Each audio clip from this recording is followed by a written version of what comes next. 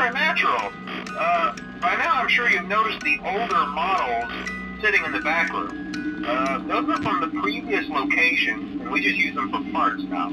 The idea at first was to repair them. They even started retrofitting them with some of the newer technology. But they were just so ugly, you know? And the smell. So the company decided to just go in a whole new direction and make them super kid-friendly. Those older ones shouldn't be able to walk around, but if they do, the whole Freddy head trick should work on them too, so whatever. I love those old characters. Did you ever see Foxy the Pirate? Oh wait, Foxy.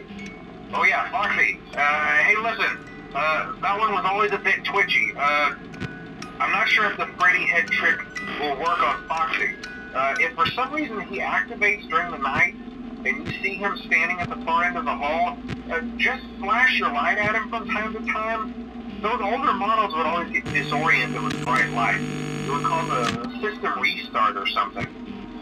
Come to think of it, you might want to try that on any room where something undesirable might be. It might hold him in place for a few seconds. That glitch might have carried over to the newer models too. One more thing, don't forget the music box. I'll be honest, I never liked that puppet thing. It's always thinking, and it can go anywhere. I don't think the Freddy mask will fool us, so just don't forget the music box. Anyway, I'm sure it won't be a problem. Have a good night, and I'll talk to you tomorrow.